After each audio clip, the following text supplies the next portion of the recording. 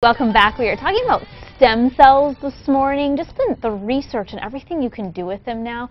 Well, they can make you look better, they can make you feel better. Dr. Tess is here to tell us this morning about some stuff she is doing with stem cells, and I think what's really cool about what you're doing is you're one of the first people to really be doing this cutting-edge technology in our country, right? Yes, that's true. I mean, over the last decade, there's been a lot of studies looking at stem cells.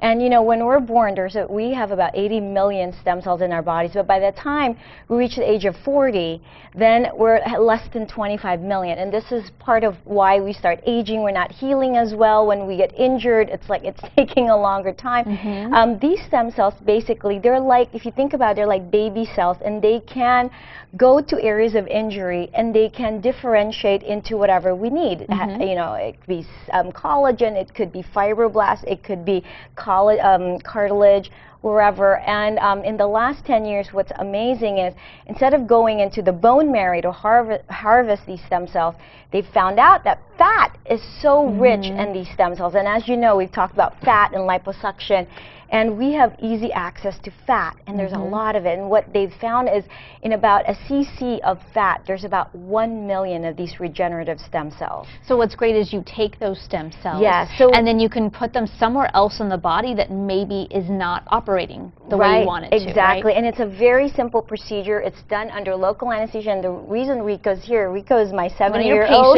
Yeah, and then he's also our personal trainer, and he injured his knee, and so, and he was limping many weeks, you know, as we were doing our training session. I said, Rico, let's fix it. So we had to find fat on Rico, because as you can see, he's very lean. But it's done under local anesthesia, so it's very safe. He's awake, and it's, you know, just extract a little bit of fat. It gets processed down to these regenerative stem cells, and then we re-inject it. And for Rico, it was his left knee. Wow. And within weeks, he's back to, you know. This is pretty incredible, huh, Rico? I have pretty severe osteoarthritis from an old football injury. Okay. And very little cartilage left at all. And it would swell up a lot whenever I do something too strenuous. And so I injured it about 3 months ago, re-injured it and tore the meniscus. So Dr. Tess said, well, let's try the stem cell thing. And it seemed to work really well. My swelling went away, and it feels a lot more flexible. So I stayed off it for about 1 month pretty much, but now I've been able to work out, do the exercises as well. I do some cycling, some hiking, and it's doing really well. So does it feel kind of amazing that you were able to take, you know, stuff from your own body, basically, put right back into your knee? Yeah, no reconstructive surgery or anything, Yeah, the orthopedic surgeon said, well, there's nothing we can do for you. You just got to have a knee replacement, you know. So, yeah, so this is great. Wow, Tess, what's the response to this so far? It's amazing. You know, the patients, I never promised